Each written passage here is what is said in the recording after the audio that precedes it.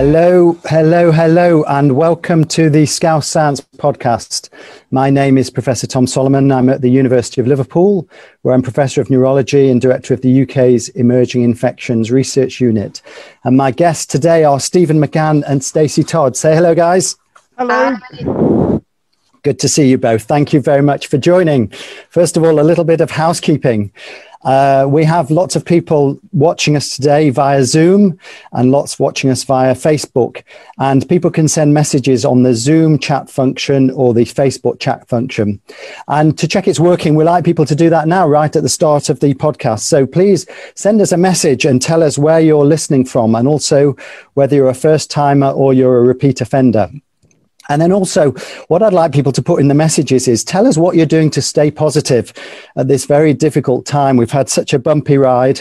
Things were looking good and then they're not looking so good again. So please send us a message. Tell us what you're doing to stay positive, and we'll tell you what we're doing to stay positive.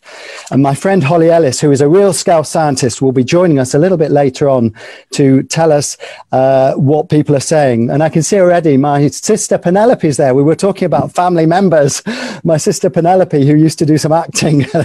There's a special wave from Stephen for Penelope. Good to see you, Pel. Thank you for joining. She's one of more than 40,000 viewers and listeners that we have for the podcast. So you can also tweet directly, hashtag Scouse Science Podcast. And this is our 7th Scouse Science Podcast. And if you want to catch up on some of the others, we've had Jane Garvey, Frank Cottrell-Boyce, Andy Burnham. Then you can go to your usual podcast supplier and search there for Scouse Science Podcast. And please, whilst you're there, please rate and review and subscribe. And that will help boost our numbers. Now then, why do we do this Scouse Science Podcast? Well, I spend quite a bit of time talking about science on BBC TV, radio, and it's always a little bit rushed when you have the experts on. And we realized that there was an appetite for us to spend a little bit longer thinking about the science that's happening and discussing it in a more relaxed fashion. And so we've been getting together with some of our leading Liverpool scientists. And then because we want to think about the wider impact of the pandemic, we also get somebody along who's not a scientist, who helps us keep it grounded. And so today our scientist is Stacy Todd, and our non-scientist to help us keep it grounded is Stephen McGann.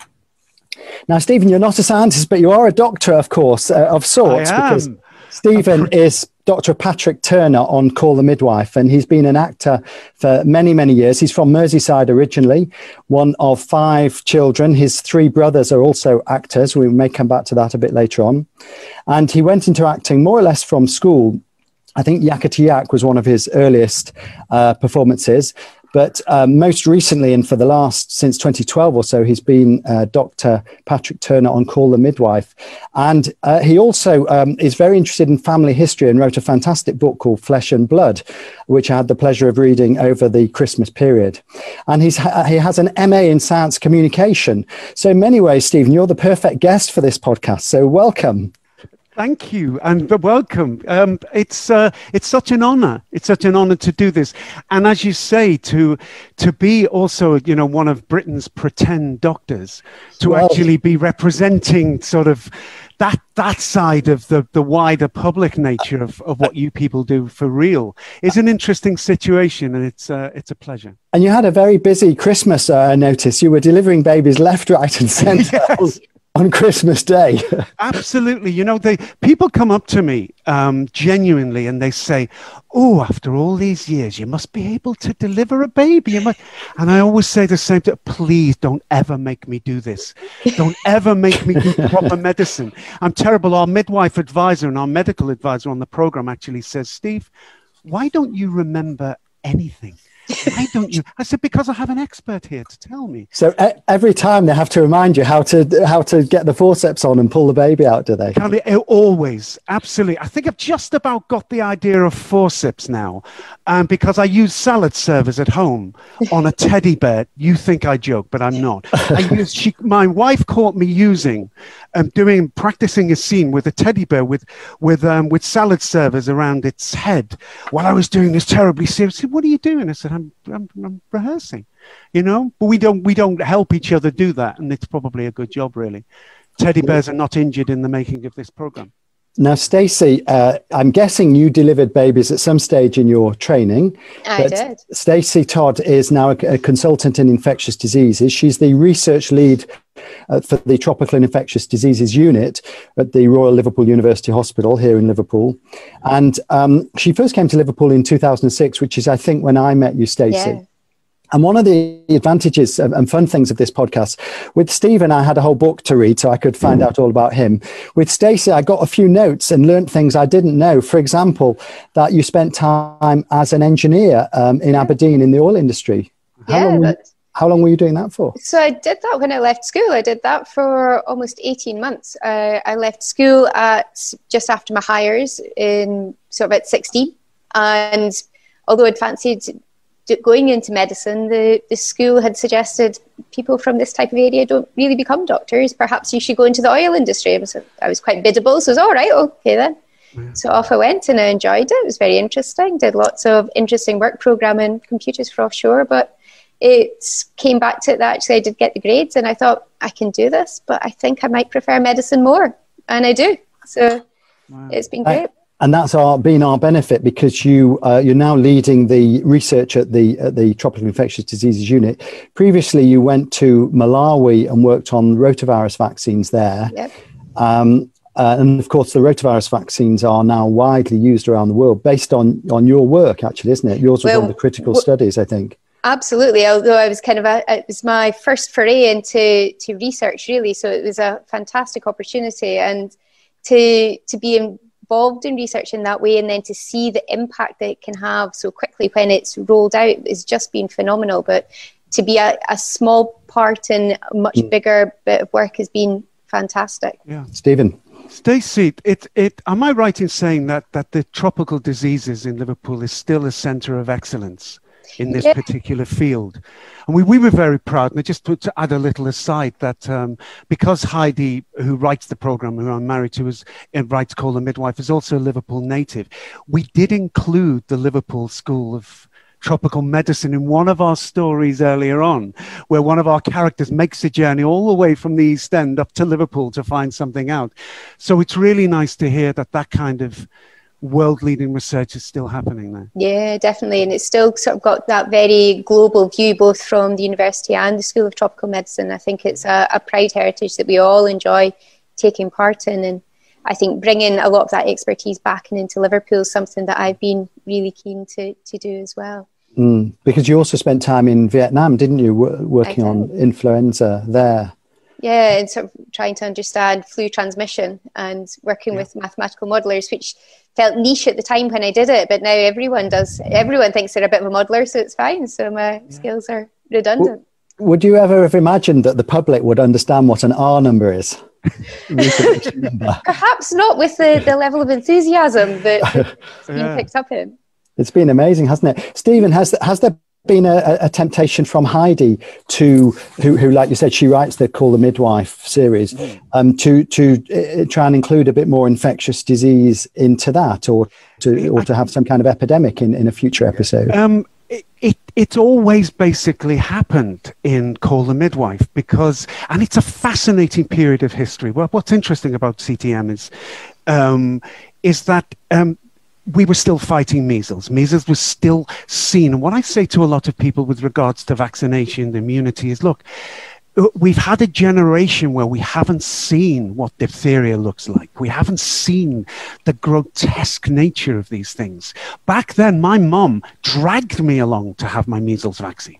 There was no question when the doctor rang up the day in the late 60s and it became available to me and my sister Claire. The doctor in Kensington phoned up, and my mum said to me, because I was asking her with reference to this outbreak, I was asking her, about the vaccination scheme. She said, well, there's no question. As soon as I heard, down you went, because everybody knew and could see what the problem was. And we have always covered these things.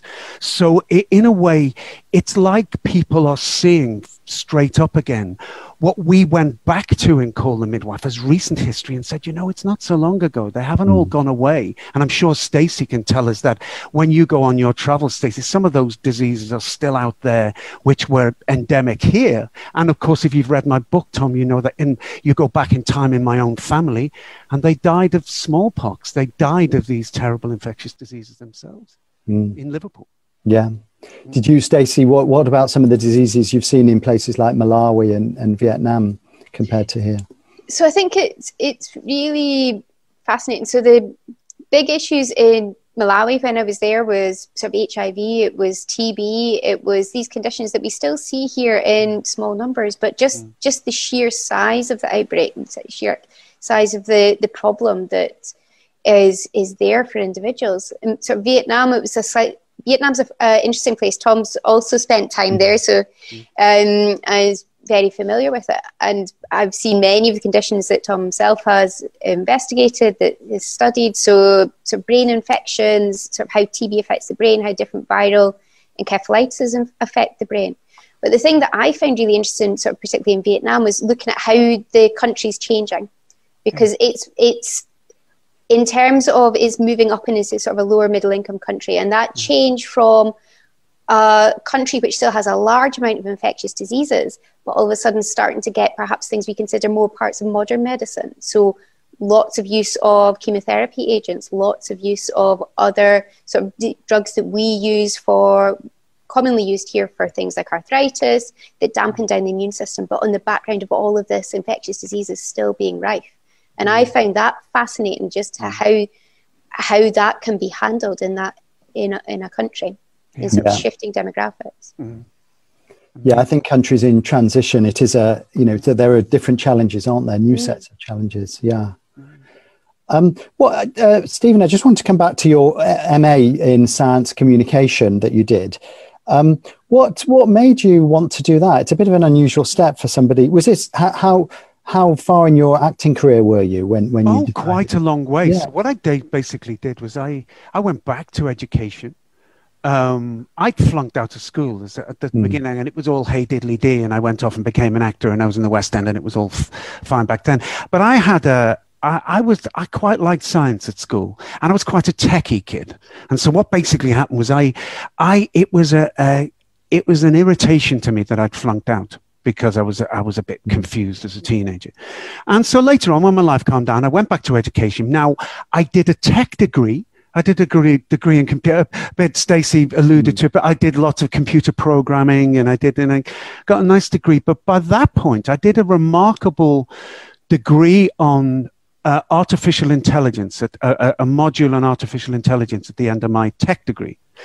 And it was such a wide-ranging thing, ranging from Descartes and philosophy to what do we mean by intelligence. In fact, I was so inspired by taking science from its core outside to humanity, to the wider sense of who are we?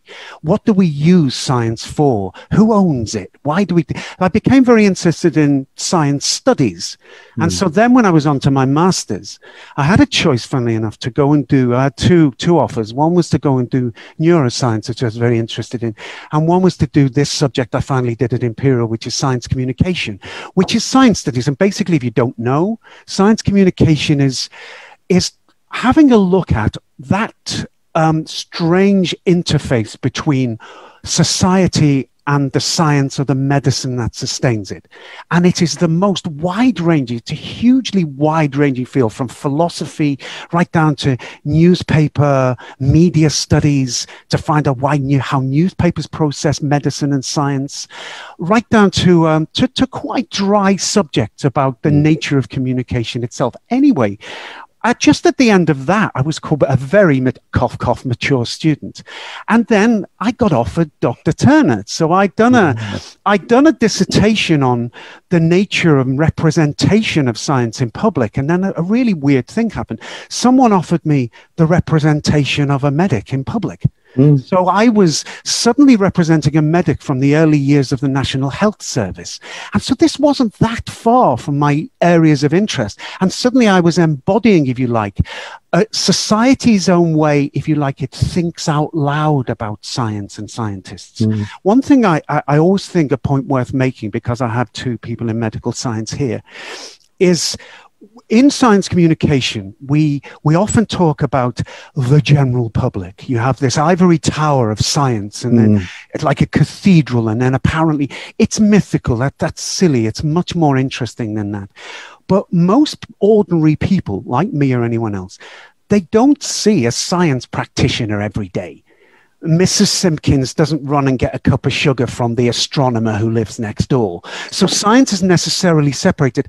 However, they know one science practitioner probably quite intimately, and that's their doctor. The GP, yeah. So medicine has this remarkable link with the wider part of what it means to be society and human. And they're the things we cover in Call the Midwife. Yeah. And that's why we cover them, because medicine provides this beautiful, you two in a way, provide this wonderful human face, this human interface to a whole different technical world. And all I do as a science communicator, a graduate of that world, is I walk that interface, and I'm fascinated to come from that other world and walk into your world and listen to it, take those things and distill those things, as you did so well in your book, Tom, to take those things and bring them to a wider human context.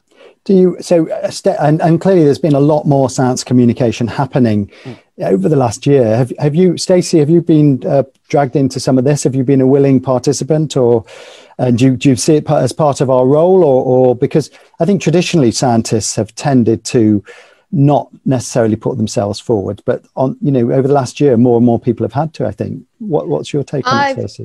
So my take on it, I think, is really important. And actually, I think some of we've got these two roles. There's what we as professionals sometimes think about as science communications, things like this, things like when we go in the media, but actually every single patient interaction actually is a kind of period of science communication. And we've got that opportunity, I think, to speak to, patients, to speak to their relatives, to try and have that discourse about what we think is going on and trying to help to bridge some of that gap.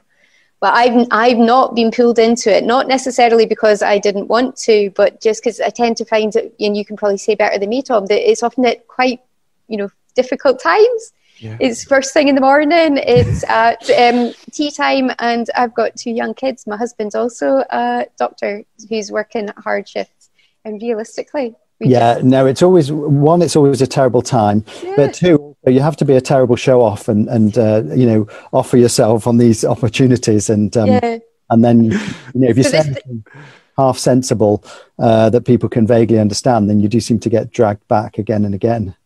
I'll come to it. I like this one because it was at lunchtime. Yeah. Indeed. It suited me well.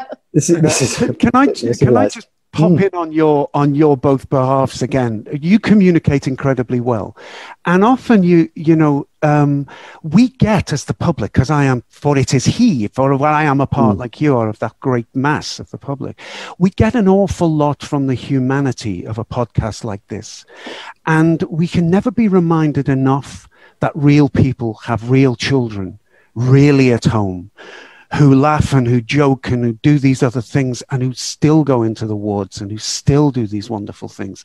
You can never show that enough. A very, very quick thing is when GPs approach me.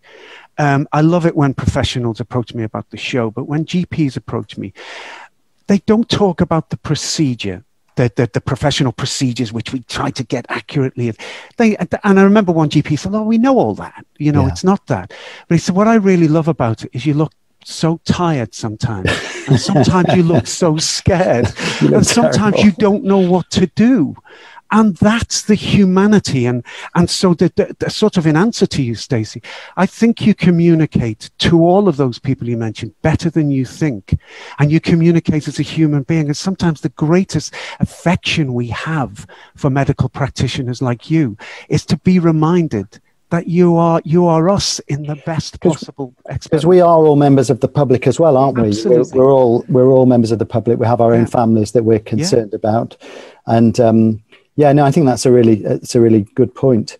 Are you, and when you're on the program, you're looking tired and terrified, like you don't know what to do? Is that in reality because you've forgotten what your bloody lines are and what you're meant to be doing next? Or I can't say the long word I'm supposed to say, because you've got to say these really long words and look like you've said them all your life.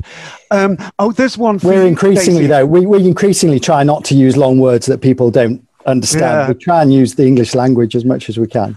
There's one, in fact, from that story I mentioned, Stacey, where one of our characters had to go up to Liverpool, where there was such a long word in the book they trained me like a dog to say it. And it's from so many years ago, I can still say Strongyloides stercoralis. I can still say it. But now I say it in my damn sleep, you know, I can't, because they just train me like some parrot, you know, to say it. But occasionally I will walk in with my white coat and, you know, Dr. Turner, and I will say something and you'll hear this noise. No, that's wrong. Oh dear. Yeah, you know. It's like being a medical student on a ward round and getting it wrong. Yeah. Now, we're going to, as always, we're going to have Holly Ellis is going to join us and tell us what questions have been coming in or comments have been coming in. Holly, are you there? Have you been keeping track of things? There she is. Hi. First of all, how are you? And did you have a good Christmas? Yeah, I did. It was obviously very different this year. Couldn't really see as many people as we wanted to, but obviously we stuck to the rules in the hope that next year it'll be a bit better. Yeah, I think we should be able to guarantee that, I would hope. Yeah, I hope so. And what's been happening on the chat, the Facebook chat and the Zoom chat? So yeah, there's lots of comments coming in, people telling us where they're watching from. So lots of locals from like Formby, Hoylake, the Wirral. But then also we've got Joy B from Facebook who's listening from, I think, New York. Well, she put NY, so I'm assuming she means New York. And then we've got Claire Pillar from Cyprus who's also listening in. So I think we're getting quite a good audience on this one, Tom. And then we've got a question from Will Reed on Zoom who says, you've been talking about Vietnam, which has reported low COVID infection numbers. Some other emerging countries, as well as China, have also reported low numbers of infection. What are we to believe? It's good. That's a good question. Stacey, what's your take on what's happening in parts of Asia and the low numbers? So I think, as you rightly allude to, Tom, it's not just Vietnam and China. Actually, many countries across sort of Asia, Southeast Asia, have recorded exceptionally low numbers. And I think to an extent, there's a lot of that is about preparedness.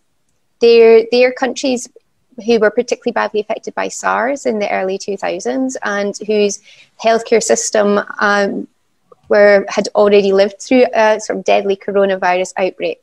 And I think they were just a bit better prepared for it and were more willing to shut things down quickly and early and have been aiming for 0 cases and minimal cases. But it's a challenge. You know, they're speaking to people who've been out there. It's not always easy to live in that situation. I think when you become sick, it can be challenging. But you see the benefit in terms of the numbers that are recorded. Mm. And there's other countries as well, not just Southeast Asia. Obviously, the New Zealand similar models. Yeah, Australia as well have done a similar had a similar approach. I do think. I mean, one thing I've not really heard talked about, but you know, there'll be endless postmortems. But I think one thing that will come up is this question of a strategic decision, whether we made the right decision in the summer. You know, once we got the outbreak under control, that would have been the point where we could have said, right, we're going to go for 0 cases like some of these Asian countries. We're going to keep tracing, keep tracking, keep all the restrictions until we've got it completely under control. And we didn't do that. We did this eat out to help out thing, which certainly helped the virus out. And, you know, that for me is a big difference in the mindset, because countries that have gone for eradication and then complete control have subsequently had much less disease and their economies have done much better. Mm-hmm. Holly, any other questions or comments? People do please send us questions, any other questions or thoughts you have. I can see we've got someone from Australia who says it's amazing having Calling the Midwife actor Stephen McGann on. Amazing, with a big smiley. Yeah, lots of people very happy to see Stephen here, and just a few people telling us what they've been up to during lockdown to keep positive. I actually had a question for Stephen myself, but because I was really interested in all your thoughts about science communication, because that's obviously what I'm interested in as well. Cool. And I was going to ask you about, do you think that the people's interest and involvement in science communication will change because of COVID? So do you feel that people are going to be more interested in the science, or do you think they're going to be like, you know, I've had enough of that now, we're not interested anymore? I think, brilliant question, Holly. I think they will be. I think I can smile wryly and say the amount of dissertations now with COVID and all the aspects of COVID, what you've seen is a worldwide pandemic, which you haven't seen for generations. And so it's it's being attacked in all countries in the world at all levels of society by, to analogize, by the same enemy pretty much at the same time. There's no human antagonist per se, well, besides what certain politicians like to claim. There's no human enemy here, but there's this thing, and I think psychologically and in a wider cultural sense, I think it's COVID has had this effect of every tiny aspect of our relationships, down to our relationship with our children, going out, doing this, shopping, getting ill. It's had such an effect that the science saving us, as it seems to be the only cavalry member left who's going to come along and do anything for us at the moment, having just listened to the ideas about, Britain failing in the summer to reintroduce hard measures. We're really now relying on science, and I made the point more than once that, isn't it funny how everybody's concentrated now on some of these details of what our numbers are. And I put our numbers in my own book a year or two before they became common knowledge. And I'd noted the same thing. I said, wow. And that's science communication. That's a natural, almost an organic thing that's come out of the press that's related to the way people are now thinking. Very quickly, just to finish on this, is I've always believed that when our society at wide, in the science communication sense, we think out loud in our culture about the things that matter to us, that scare us, that excite us, and we've always thought about science. If you look in our newspapers, science has always been all over our newspapers, and medical science. That actually what we do is we mash it up in our dramas like Call the Midwife. We even mess it up in some tabloid articles, but it's there all the time because as a society, we're always thinking out loud about this thing, always. And that's why science communication is so relevant to who we are. Yeah. Thank you. We're going to let Holly go and keep an eye on the messages coming in, and we'll chat to her a little bit later on. One thing I wanted to come back to was about opportunity. Stacey, you said that where you were up in Aberdeen, they said something like places where we come from or where I come from, people don't do medicine. And I'd like to hear a bit more about that from Stacey first, and then Stephen. I know also in your family story there are similar issues. I think it was your dad that never got the opportunity to get the education he might have done. Absolutely. Stacey, tell us a bit more about that. Yeah, so it's, so I went to our local comprehensive school in Aberdeen. It would be, I guess, would be considered a low attainment school. So it wasn't something that necessarily had, people went through and into university, but not necessarily in large numbers. There was a large kind of dropout rate sort of at 16. And I think they just didn't necessarily know what to do with me in the nicest possible way. And it was that it wasn't everyone in the school, I would say, but it's the typical careers guidance, isn't it? Everyone's got a story about the guidance teacher who tells them they can't do this and woohoo, and then they did it anyway. And I think they were doing it for the best of reasons. I grew up in Aberdeen. The oil industry is massive. So, that's where good jobs are. So I think they were doing it for the best. But I would say, there was brilliant individuals, and individuals make a difference. I was thinking about it sort of in the run-up to this. The ability to do three sciences, what we all were talking about, is three sciences used to be considered essential. It just wasn't feasible in my school. And actually in the end, it was a chemistry teacher who had said, look, I think you should do chemistry as well. I really think this would be a good idea. And I felt nervous because I thought it was going to be too much to take on. He said, I really think you should do it. I'll support you. I'll help you. And actually, I was the only person who took the higher chemistry in my school that year. They put on an entire class just for me. Wow. And that teacher was due to retire at Christmas and stayed on till the summer to see me through. And if he hadn't done that, I wouldn't be here. I'd probably be working in the oil industry. You'd be on an oil rig somewhere. Yeah, exactly. Sort of, really hoping there wasn't any COVID on an oil rig. I might imagine. have been safe. It's probably one of the few places you'd be safe. Yeah. Well, but the difference an individual makes is phenomenal. Absolutely. Yeah, and that chance, the opportunities you get. I think so. Stephen, in your book, I remember. I think it was your father, wasn't it, or somebody in the family who didn't have the opportunities that they might have done, and then it impacted on them a bit. Very much. My family's 20th century story was also a story about how the education system changed. So my father was 11 years older than my mum. He was a product of he was a soldier in the Second World War. And when he was a scholarship boy from Upper Frederick Street, inner city Liverpool, they could pass their scholarship. There was no question. He was a latchkey kid. His dad had died when he was young. There's no question of him being able to go to St. Francis Xavier's school. They were just never, it was never going to, they had to pay for their own uniforms, and he couldn't afford that. My mother was a bit younger. My mother passed a scholarship as well, and she actually went to Notre Dame. But the class began, it was still rare. That was the beginning of the tripartite system of education post-war. And for my mum, it was still a bit rare for a docker's daughter, which she was, to go to that nice middle-class school. And she felt that chip on her shoulder. She felt that burden. And so, but these two very bright people were burning with a will that their children shouldn't go through the same thing. And gradually, what changed for us was we got to grammar schools from our inner city school. And through the grammar schools, although except for my sister, our results back then were hardly spectacular. The education in general, the education we saw, the Latin we learned, the French, gave us a perspective that enabled us to become actors later. Without that, we wouldn't have been able to get out. That was that. And I do want to just mention my sister, because very similar to you, Stacey, there's a cultural, and this has come to this day, and I still feel strongly about it. When my sister came along, she reminds me of you in a way. She's very, very bright.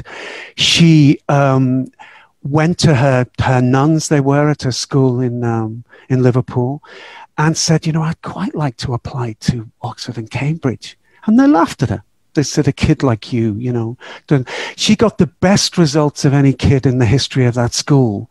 She went to Imperial, got a first in physics at Imperial, went off and has had this she's a lawyer now, but she went and had this wonderful career.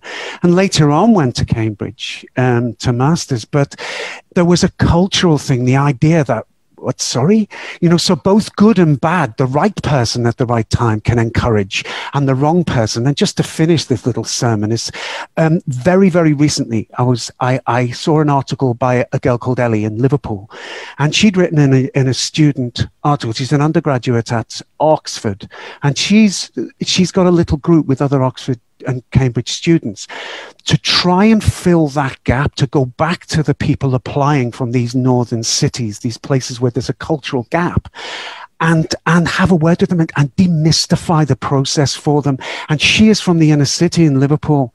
And I got in touch with her, and I've been helping out and doing things with them since, because I still feel through my own family, Tom, very strong thing that if you get individuals like your story, Stacey, that if people can reach out and there can be those good people around, we can do something small to help you. Yeah. Stacey?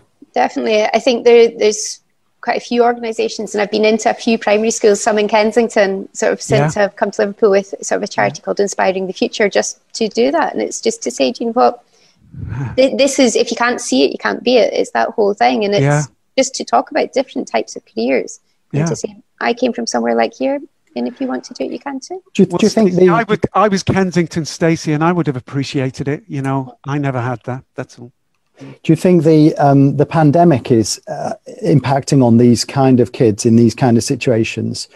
Because, clearly it's very difficult for children to get to school at the moment. And if you're, at home with a decent broadband Wi-Fi, it's easier to keep in touch. Well, I mean, we're supposed to have decent broadband at home, but my daughter struggles even with that. But if you're in a home where there's no you don't have the technology, maybe no laptops or iPads, you're really struggling at the moment, aren't you? And potentially this is going to impact on a generation of children, isn't it? Yeah, absolutely. Definitely. It's chaotic. Home life is chaotic. My mum was a nursery teacher, and she was a nursery teacher, Stacey, actually at a near Kensington school at one point. And that's where she did a lot of her work. And the one thing, just to answer Tom's point, the one thing that comes through to me, and from my own working class background, when I was particularly in a junior school, is those situations, those households on the edge, they're chaotic. They're absolutely chaotic households. They're not just crowded. They can live in terrible conditions. And when you're in poverty, poverty is not only, it's depressing. What people don't take. And, you know, when people get to feel depressed themselves, they go, oh, how could I not get out of bed? How could I not? Because that's what depression does. So if you imagine depression on steroids because you're on the poverty line and these network conditions, then you've got a kid trying to work supposedly on a laptop or on a computer to do these things. Some people might be going out to do the only work they can do to keep their heads above water. But the atmosphere in this house is just chaotic a lot of the time. And my mum would say, when these kids used to come to my nursery, you just want to get them out of chaos for a few hours, because that's often what it would be like. And so you can't really have the same, even if you gave them broadband, there's more to the story than that, you know? Yeah, definitely. Now we must, let's just talk a little bit about the vaccines before we get Holly back in. And I can see there's been some interesting comments and discussion, but Stacey, how have you had yours yet as a healthcare worker? I have. I've had my first dose, so that's good. Reassuring. Good for you. And you? Well, I haven't, but that's partly because I got the virus over the Christmas holiday period, unfortunately. I was lucky; it wasn't too bad. But now that I've had it, I think I'll probably wait a month or so before I get the vaccine, because I'll get a better immune response. And have you, Stacey, come across much sort of anti-vaccine sentiment, or are you happy that most people, enough people are going to get vaccinated? I think the vast majority of people know the importance of vaccines, but I think there's a difference between sort of an anti-vaccine and I think a nervousness that a lot of people come about, even when they know that they're going to get it and they know that it's important. It comes back to that idea of science communications, isn't it? About that nervousness. And the things do have side effects, but the point, and to say that they don't would be untrue. But it's the same as with the measles vaccine. People forget how bad the disease is because the vaccine works so well, so you only see the side effects of the vaccine. So the nervousness is okay, but I think they need to have it. Most people I come across know that they want it. They want to get it. And I must admit, the day that I was queuing up for mine, there was some very intrepid-looking sort of people in their 80s and 90s queuing up along with all the other health professionals that cheered me up that day, I must admit. Yeah, you're absolutely right. It is science communication. And the very important point you make is it's easy to put anybody who doesn't skip along to a vaccine clinic must be an idiot, must be a mad. No. And science communication has studied this. We discuss this. We talk about this, that actually there are so many societal reasons and fear. And as you described, you could be reluctant. There's a large number of people who have, just one example, a makeup, a very sensible young makeup artist on my production and Call the Midwife came to me one day and said, Stephen, you know about those kind of things. Are you worried about the vaccination? Are you worried about... And I said, no. And she genuinely wanted to. He said, well, why? Because I've read this thing. And she's not an idiot. She wasn't carrying a banner or something. She was genuinely wanting to know. Then you might have people saying red states in America. Well, what if the whole community, what if the pastor has said this? What if your friends and your family? And what if it ties in with your whole belief system? That's a more subtle human thing than simply say, you're an idiot. You must be an idiot. And it's for science communication and for enlightened science to unpick those things and to address them. I think that's right. Yeah, absolutely. It's all about the benefit, weighing the benefit and the risk, isn't it? And there's another one, risk communication is important. Yeah, the benefits are massively outweighing the risk. So now, Holly, are you there? Do you want to join us again and tell us what's been happening in the chat? I've seen quite a lot. Go on. Yeah, hi everyone. So there was a lot of comments about widening participation and things like that, and I wanted to pick up on what Stacey said about if you can't see it, you can't be it, and obviously that's what I've tried to do with mine, because a similar situation to Stephen, whereas from a state school and went to Oxford, and now that's what I'm trying to do as well, to get kids involved. And there's a lot of comments about things like that, and then some practical comments. So Vicky Ashworth from Facebook is asking, will we require yearly vaccinations? And then another practical question about the vaccine from Jan Moretta on Zoom, who said you have to have the flu vaccine before you have the COVID vaccine. Let's have some responses to those then. Stacey, do you want to answer that? Do you think we're going to need COVID vaccines? Possibly. I don't think the answer is certain at the moment. We're still, let's face it, so this time last year we were only just starting to hear about this virus. So the fact that we've got a vaccine that works, I think our understanding of how long the protection will last will come over the next few months, and that's going to be the thing that will tell us about whether we need boosters or not, or subsequent ones. But it's realistically, it is probably more likely to be something like the flu, where repeat vaccination will be needed.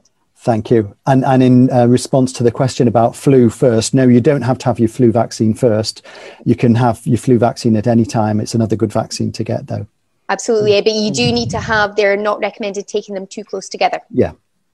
So you need to have that. Yeah, that's great. Thank you. And then Alessandro from Facebook is another question about the vaccine. Should people who are vaccinated go back to normal life? I guess that means, can they be a bit, don't have to follow the restrictions as much?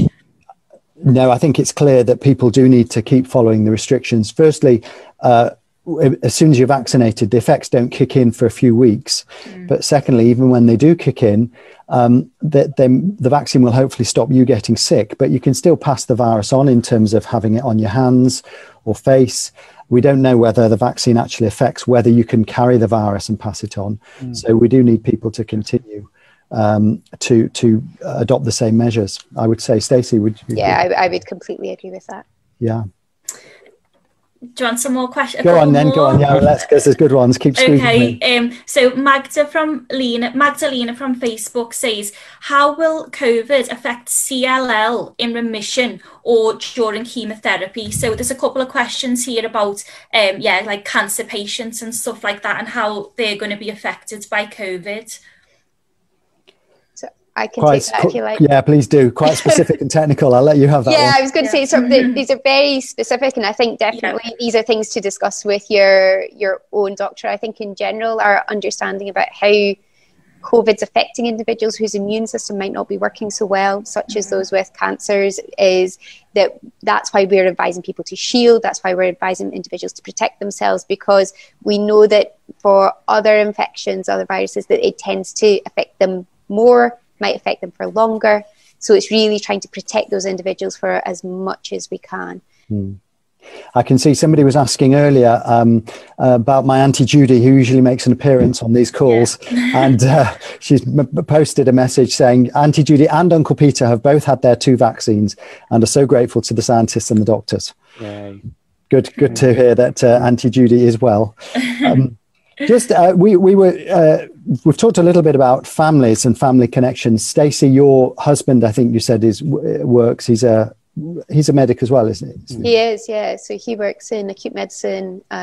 So very much the front door end of things in the hospital, so a bit just after ED. So they're seeing a lot of it as it comes in through the front, and sort of where we are now compared to where we were, I guess, in wave 1 and wave 2, is that we've got all the usual winter pressures here as well. Yeah. And so, we do really, I guess everybody, we would hope everyone listening to this podcast would follow the rules in terms of isolating, etc. And then also, Stephen, you mentioned earlier about the Call the Midwife job. And you said just after you'd done your MA, you were offered the job. And now I wondered, of course, it's your wife, Heidi, the person that writes it. What I want to know is, did she write this specifically to get you out of the house? Were you under her feet and she thought, for God's sake, let's create a series that'll get him out of the kitchen? In a way, it brought me back into the house. I'll tell you exactly what happened. I was I'd still doing my dissertation. I was at Imperial and I was in West London, it's South Kensington. And I get a call this day. I haven't worked with my wife. The last time I'd worked with my wife was the Liverpool Playhouse in the middle of the 1980s. That was the last time I'd ever worked. We'd always kept it separate and gone on, had a wonderful time. She is a writer, me as an actor. Then one day, I'm actually in the middle of this degree and I get a call and she goes, hello. I said, I didn't expect a call. Walking out of the university, she said, you know this part of this doctor I'm doing? I said, yeah, well, haven't you cast that? Because she'd had casting sessions. And she said, no. And then I began to smell a rat as I'm walking along. She's going, well, no. But I said, so what? She said, well, me and the producer, Pip, I wondered if you might want to come in and... I said, Heidi, I'm at university. And she had this plan. Long story short, she had this. She said, look, I think you'd be right. And the unflattering truth of it was, anybody who watches the series knows his part was really small in series 1. Nobody thought they'd do more than 6 episodes. And basically what my wife was saying to me, look, they want someone with experience, but the part's too small. They can't get them. So you at university, you've got experience, but you might come in and read for the part. So if you come in and read for the part and do the doctor, what we'll do is we'll work around you while you're still doing the university course.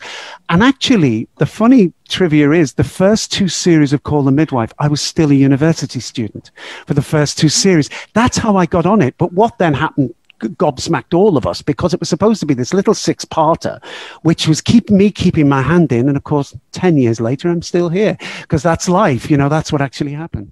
It's been incredible, hasn't it? And I think every Christmas, it's still since 2012, you've done Christmas Day every year, which is amazing. I was trying to actually, we're going to have to finish in a second, but I was looking out because we chatted towards the end of last year and I knew you were making the Christmas program. Yeah. And you were having to make it under COVID restrictions. Yeah. And I was watching the program really carefully, trying to work out. And, you know, quite a lot of the shots, people seemed to be further away than they might have been.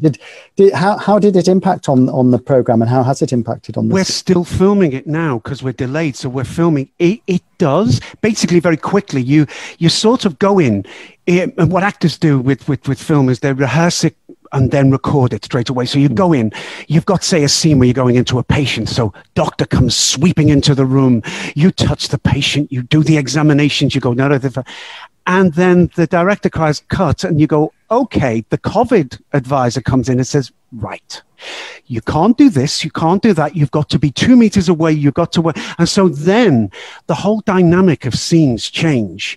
And there are lots of tricks, basically. It's fine. There are always camera tricks. Even in normal years, we do lots of camera trickery. So we continue to do camera trickery. And it's only when I think we told everybody we were obviously filming under restrictions that people started to say, ooh, I can see they're standing far apart. It's not even we don't think there's that much difference, actually. No. And the longer it goes on, the more, like everybody else out there, the more we learn our way around solving the problems of COVID. Yeah. And in fact, I don't know if you found this, but watching other films or programs that were recorded before this last year, you find you're seeing people together or giving someone a hug and you kind of go, oh, it's kind of weird watching normal social behaviors, isn't it? Yeah. I just hope, I hope eventually we'll be able to get back to normal social behaviors in the future. Absolutely.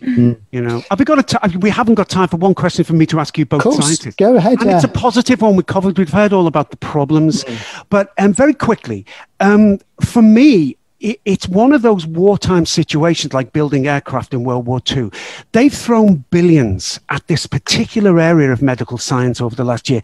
And I know through my studies of science communication that when you give pure research and concentrate and give lots of unlimited funds in areas of medical science like this, often good things can come left of field from the work you've been doing in the last year on these things. You too, are there any areas of medicine you think might be beneficially impacted, even indirectly, by some of the very detailed work done on some of these vaccinations and on COVID itself?